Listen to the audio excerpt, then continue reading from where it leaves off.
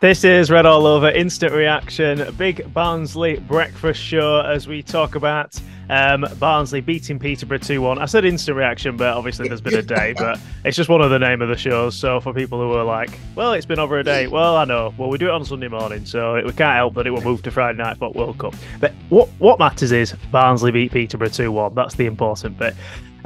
Great result for the Reds, up to fourth in the league now, looking very rosy considering at the beginning of the season things were very up in the air, and I think all of us kind of weren't sure what to expect this season. I know Josh particularly expected at least about a mid-table finish, and we weren't all disagreeing with him too heavily, apart from Alan, who thought we would finish second. So slowly creeping up, Al, slowly creeping up.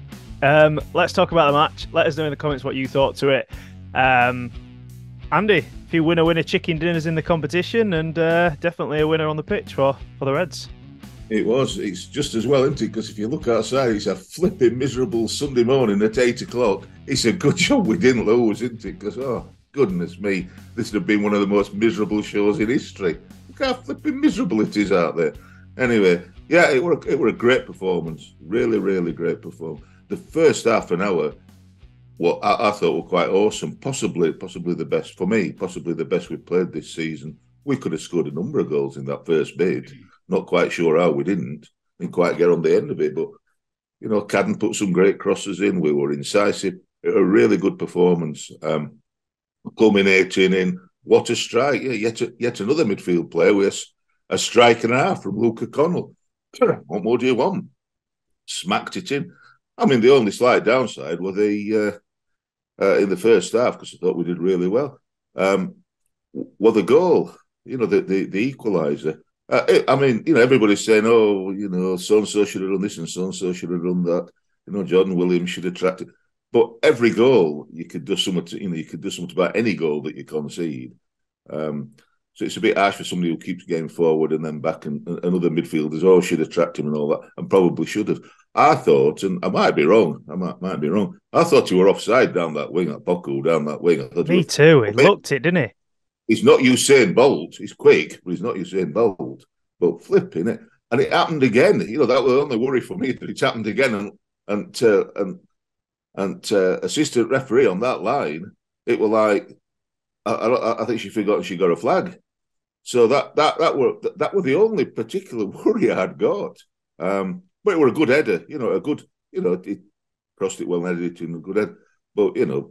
And you think, oh well, we played that well, and they were very lucky to be drawing at half time. And you know, I thought, well, come out the second half, let's just hope that we regroup again, because we were pressing quickly, we were pressing fast, and yet again we came out at them, and another good goal from Adam the Magician. What a goal again! You know, is that 5 in 6 or 4? 5 in 6. Five in six. Now, Andy, 5 in 6. All down to his dad. It's all down to his dad being it nets for him when he were a little kid. I'll give credit to Mr. Phillips Senior. Because he said when he were younger, he didn't used to. It's no mistake that when he get that last goal against Crewe, that it's no mistake that he lashed it in, but got it on target, because he practiced all his young life before, didn't he? Smacking it in at pace. So, you know, well done. Well, let's give Adam a bit of credit. Well done to Adam, but well done Adam's dad. Well done. It's mainly for Adam's dad, though, isn't it? Really. Oh, that's really kidding. He won't be the player he is today without his dad, would he? Well, this is true. This is true. Josh, like Andy said, started like an absolute, just went for it. Like, we are going to win this game, and that is a cracking mentality to have. I was very impressed with the way we attacked Peterborough, especially considering they're probably arguably the best attacking side in the league. We've gone for them, so I think that was brilliant to see from the off. Yeah, attack's best form of defence, isn't it, really? And I've said it multiple times this season. We always play better against the better sides. Like, we've not necessarily done us an injustice against any team we've played sort of in around the top 6. It's the teams that are going to set up to sort of defend against you. When you play a side like Peterborough, as you said, they're a good attacking threat, so they're going to attack, which by default means they're going to be exposed, going to open up at the back, and you can see what we worked on is work it wide, get some cross into the box and see what can happen. I mean, from Cadden's cross, we scored with Luke O'Connell on the edge, and a nice, well-worked free kick, to be honest. Very similar to that of Brad Potts a few years ago at Peterborough when we beat them 4-1. Very reminiscent of that, to be honest. And I think you could see we got a clear game plan stuck. We stuck to it, and we got us just desserts. I mean, the Peterborough player wasn't offside, by the way. If their goal was about 3 yards on. He wasn't. Okay, I've not seen it back, Tom, and I don't think Tom Edwards Andy plays him on. Yeah, it's all right. I did a bit of research in preparation for the show, Joe, and like you. It's a good job we've got you. Well, apologies to the lineswoman for that one. Who were playing on? Because I couldn't. Tom Edwards. Tom Edwards on the near side. Far side, I'm certain. It looked offside from where we were when we were in stand, but when I've looked it back, Tom Edwards, I think. Yeah, Tom Edwards on the near side, playing about 3 yard, which obviously he's already got legs of a Cadden. But for me, it were a bit of because that goal did come from our press in a way, because we pressed the keeper who's had to launch it long. And it's just getting that second ball there, because I forget who picked it up. I don't think it was Johnson Clark Harris. He picked up like in between the lines of Luke O'Connell and Mads Anderson, and Mads can't really go because he's going to make that gap there. It's more unfortunate than anything else in the way in which the ball's landed, and he's picked it up. So I couldn't really count any blame to it. Yeah, Jordan Williams, he couldn't get goal side of play because the player too quick for him.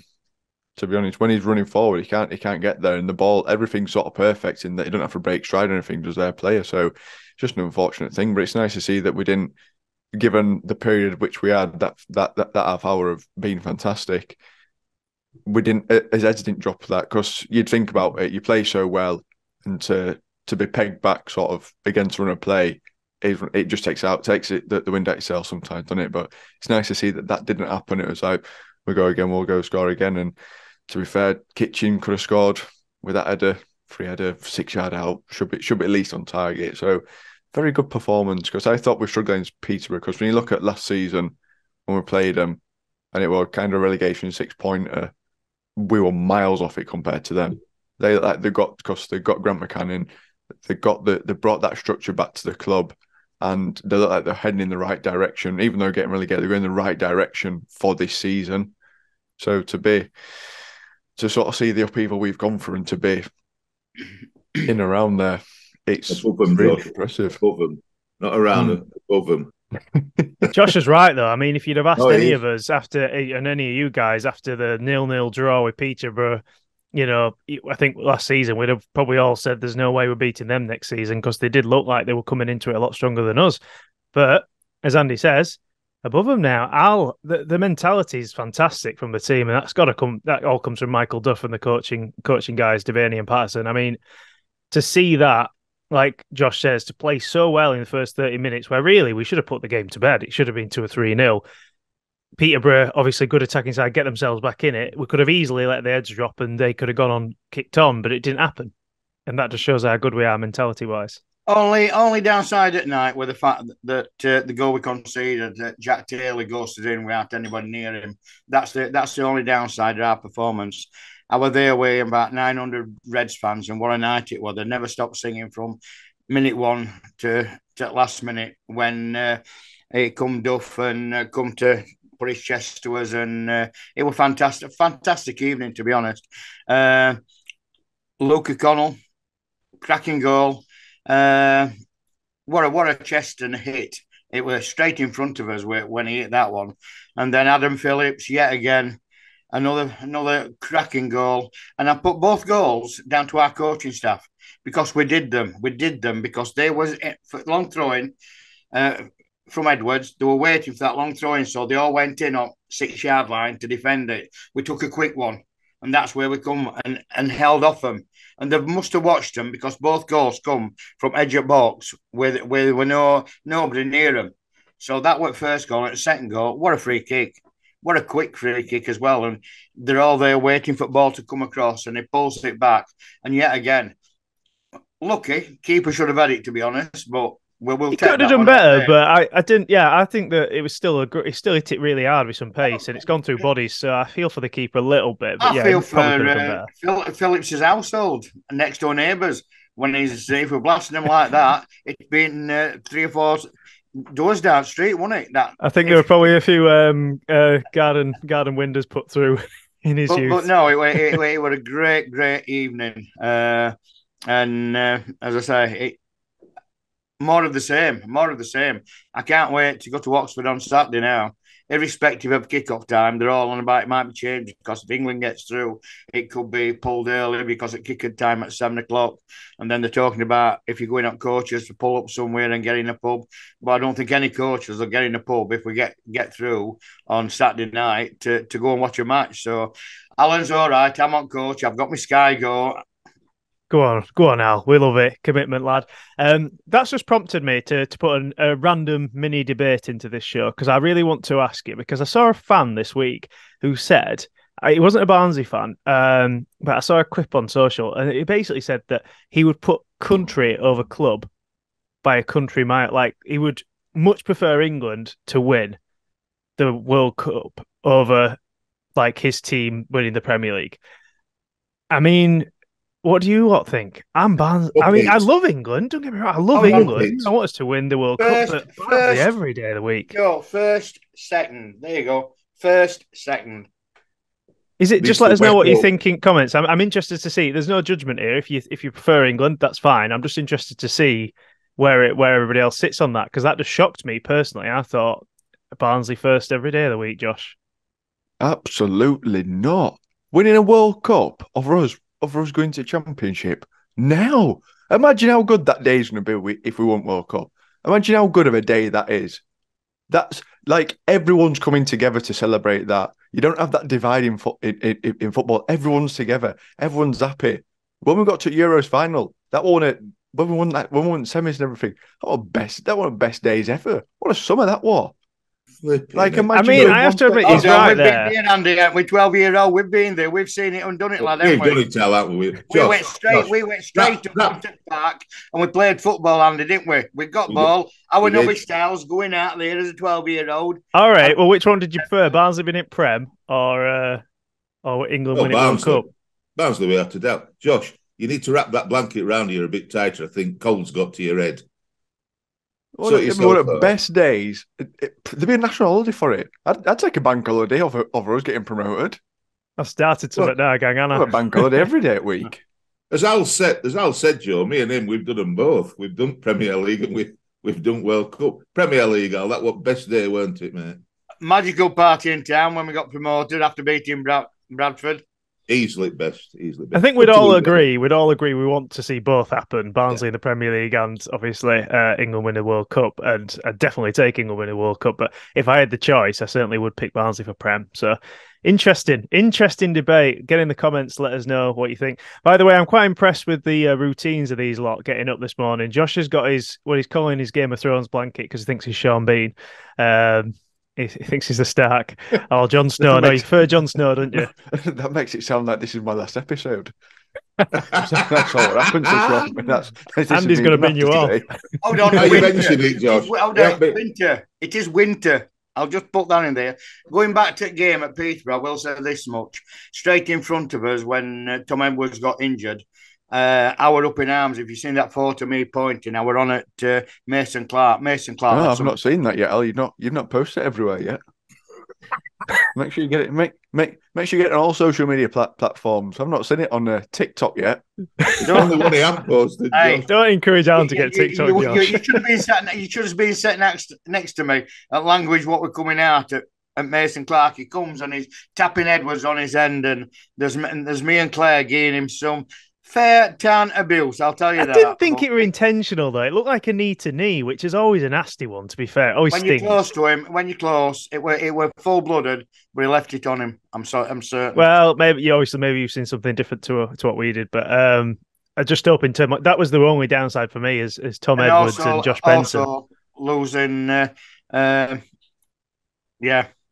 we lost two, didn't we? No disrespect to us. And ended Benson came on and then went off. And Josh Benson looked as though it's going to be a 2 to 3 weeker again. And I hope Edwards. I'm glad Alan's such a medical expert. He can work out exactly how long a player's out just based on when they leave the pitch. When did Al do that? Did Vicky shout over to you, Al? Hey, I don't need a blanket around me. I don't need a blanket wrapped around me. I've got insulate around Al, not like your thin uns. I've got, it's all right. We're fine, aren't we, Andy? Yeah, Al. We've got. By the way, this is Fred the Gonk, just so you know. Temperature. senses. You tell them, Al. This is. I'm moving out, and this is my first house purchase. It's Fred the Gonk, so he's with me this morning, keeping my ear holes warm. Does Catherine know you've got that? Because oh my stars, yeah, it was a joint decision.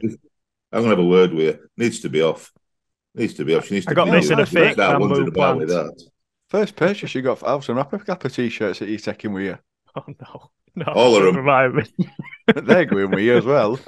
Please buy them, guys. Please, they're on offer. T-shirt room. Oh dear me. Oh great, here we go. We're all doing that fancy dress and props now. That was the downside yesterday. It was a really, really good performance, a good win, and we managed the game really well as it went on. You know, we didn't just sit back and then further back and further back and further back, and you just think, oh God, we're going to concede. We didn't do that at all. We managed the game really, really well. But the two injuries, we can't afford any more injuries. Tom Edwards has been playing really, really well in that position. And as Al said, his long throws make a difference. I'd like our attackers come defenders that go up for him to wimp ball more when he chucks them in. But it's it's as good as a corner. Anywhere around that penalty area is as good as a corner. And because Josh Benson has not been in the side a lot of times recently, when he's been right wing back and he came on, then went off. That they'll both be misses. You know, we really are down to a bit where another injury in defence. If they're not available this weekend at all, another injury in defence midfield, then what? I think the difficulty is it's coming at the wrong time as well, isn't it? It's that Christmas period where it's really busy. Yeah. It is, and looking at it, we've lost both. If we lose Edwards, Benson coming to cover for him, who's going to come in? Is it going to be Larkesh? You know, we're getting to bare bones in that position, aren't we? That's the trouble, and we're playing well as a team. As I say, it was a great team performance on Friday night, to a man. Yeah, they're playing well as a team, but obviously each individual's offerings. I mean, Herbie Kane for me has come on leaps and bounds. I think he's just looking like the player that we saw a few years, not at Barnsley, but in previous years when he's played. But he's added that extra bite to his game, extra work rate, getting stuck in.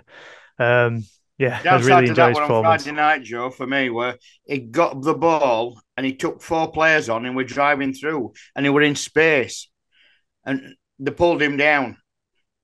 Referee didn't only had a word. He didn't even book one Peterborough player. No. Phillips did his first tackle and he gives him card.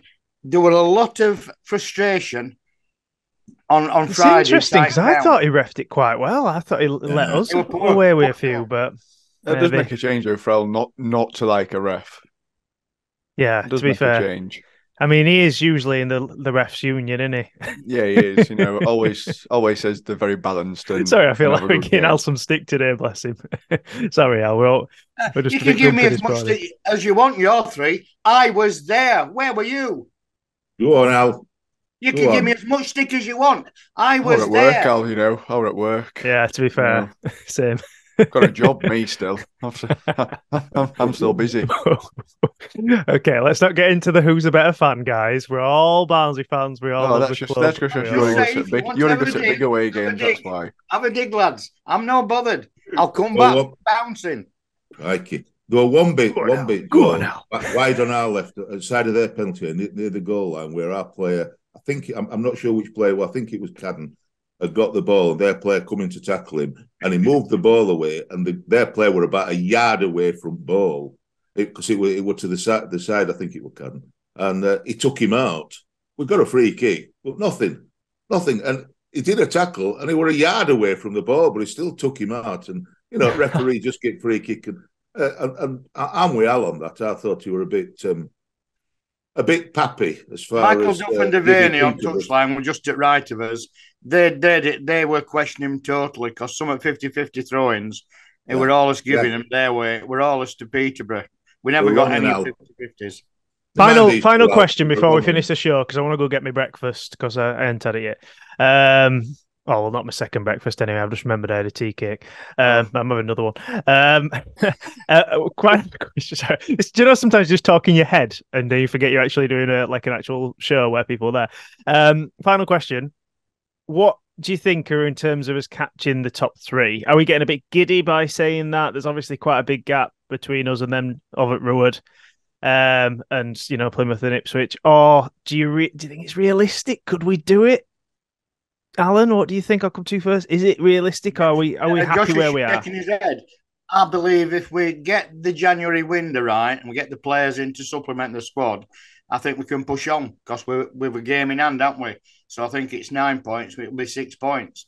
So I'm sticking for second. I still think Uncle Michael Duff has got the ability to keep pushing, and the players are believing it and buying into his, as I said, his ethos and where he wants to go, and like fetching the boots and cleaning them and everything and not being late.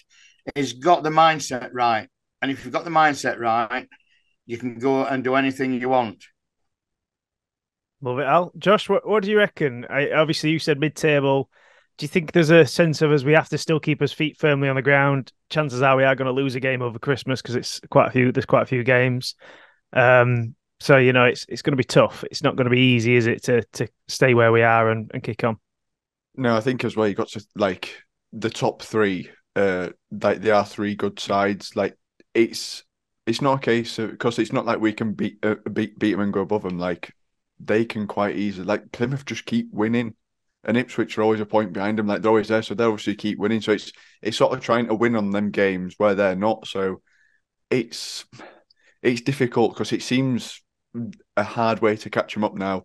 But obviously we still got to play. We've still got to play all three at home as well. So there's that you can take points off from there. But it's just the fact that it's trying to find like them extra games to win over them. Because still, yeah, we've got a game in hand, but still need to win it. It's much better to have points on board than to have a game in hand because you're there and sorted. But I don't know. It feels like it's a lot at the minute. And when you look at sort of the injuries that have just cropped up recently, I think when you look at like just the depth that Ipswich have got in terms of like very good League One to good Championship players have got, like it's hard for us to keep up. I think this side of Christmas with them, as Al said, if you get January right, we can probably push on to that. But I think even if we don't get it right, we probably should be in around top six still with the squad we've got now.